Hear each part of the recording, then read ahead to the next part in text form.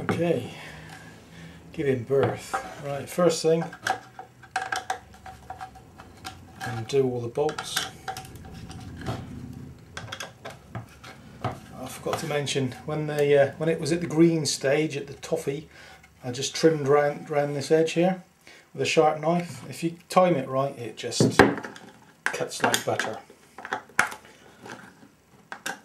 Do it too early, all the glass cloth starts to pull. Too late, can't get a knife into it.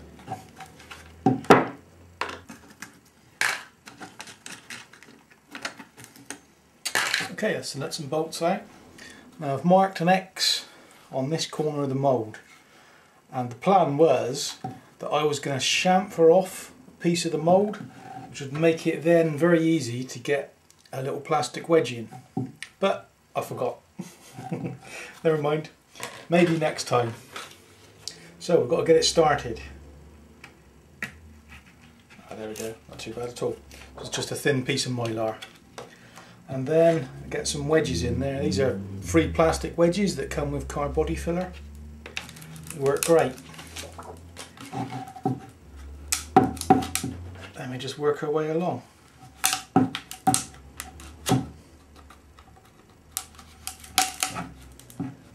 Shouldn't take too much effort to get it apart.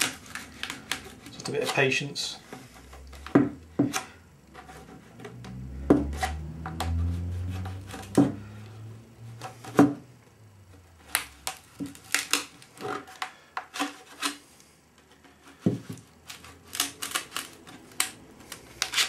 Once you've got it going, you're done really. Look at that, it's just fell right now. Poof, and there it is, comes apart. You can see the this is a bit of epoxy left over and a bit of the PVA as well. Basically just run around it with one of these plastic wedges just to lift it up from the mould, and that will then make it easier to pop out.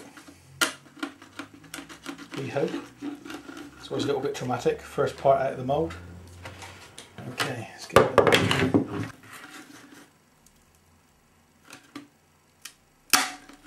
There we go.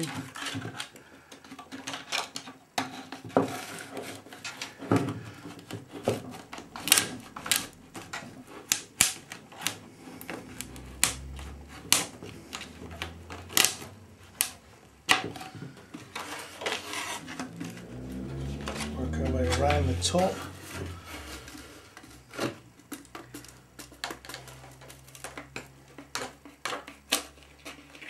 It's amazing where you can poke this mylar into.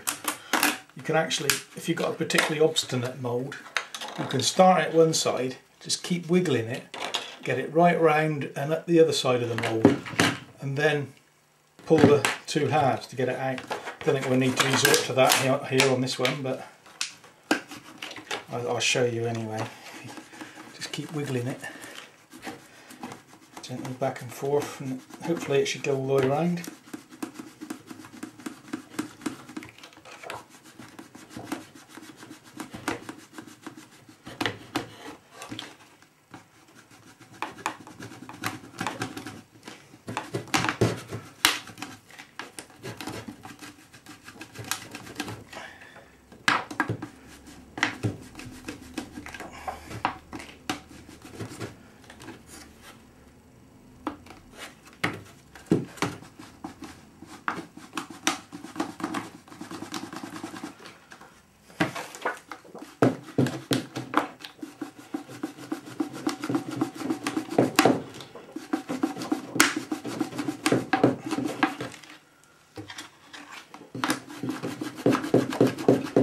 Nearly there.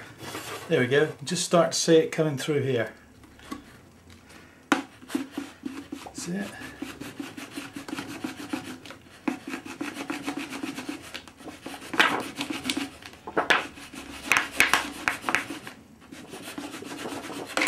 Now we've got something to get hold of.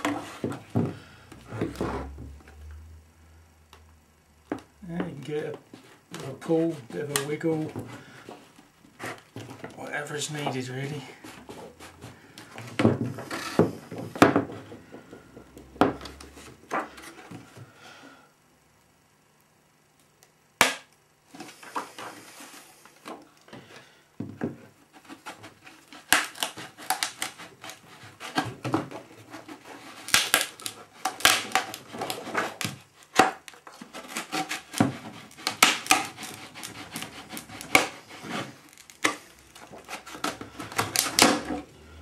And there it is, he's out.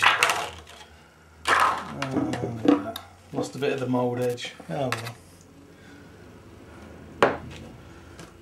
Bit of filler in there and get it ready for the next one. Okay, you can see, still got the epoxy around the edges.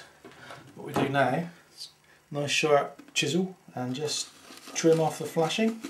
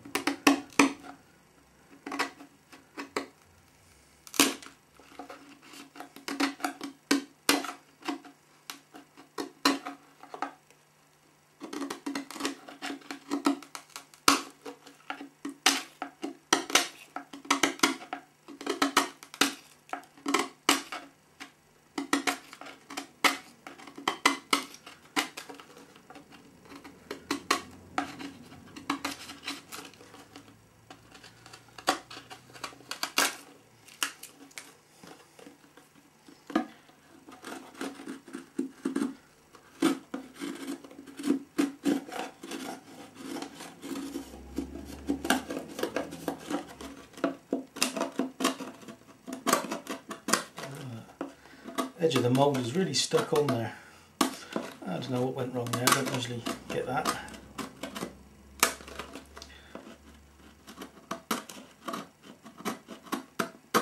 It's the first part out of the mould, so.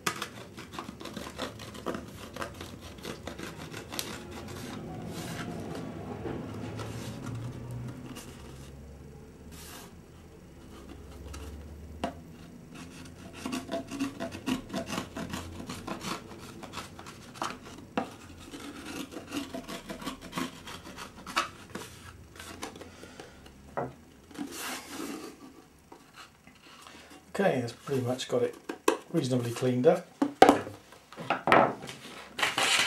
Next thing is I get a rubber sheeting just to protect the workbench.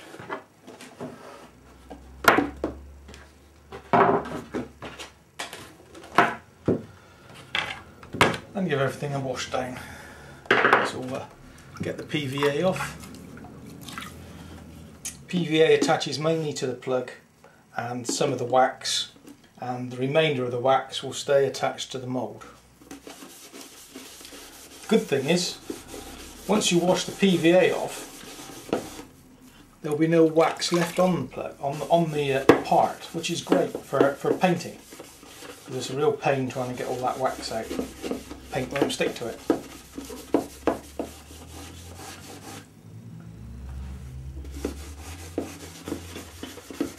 Good rub with a sponge.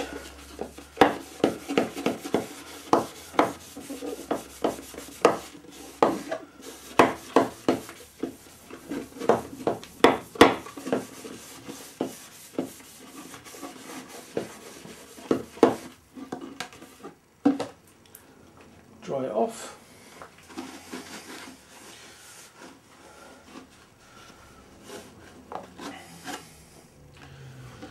And I'll see if I can show you in the macro facility now the plug. It's reasonably good along most of the length. Then you see towards this end where a little bit of it stuck in the mould, lost a little bit of the seam, and it starts to get a bit rougher. A little bit rougher here. This side, pretty good. By the time I got a coat of primer on there, a couple of rub downs, that'll be pretty good, I reckon. Reasonably stiff as well. Yeah, nice part. First bit's always a bit of a problem, getting out of the mould. Once you've had the first one out, it just gets better from there on. Okay, while we've got the water going, we'll clean off the mould as well.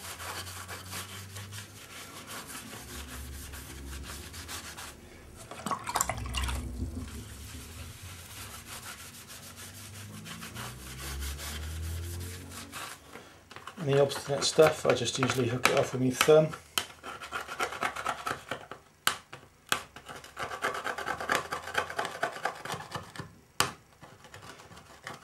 It's usually just the flashing that becomes a bit obstinate.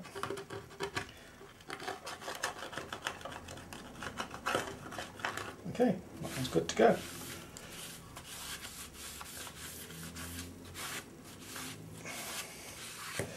Right, well, this half, no damage to the mould at all, come out nice. But this half, you can see got a little bit of damage along here and a little bit around the nose. Bit of a pain. I'll probably fill it up with car body filler. It's a pretty much disposable mould anyway, this one. It's just a quickie made out of polyester, chopped strand mat. Makes it cheap. You want a good one, you want to use for a long time to come and get many parts out of it, then go for epoxy and glass cloth.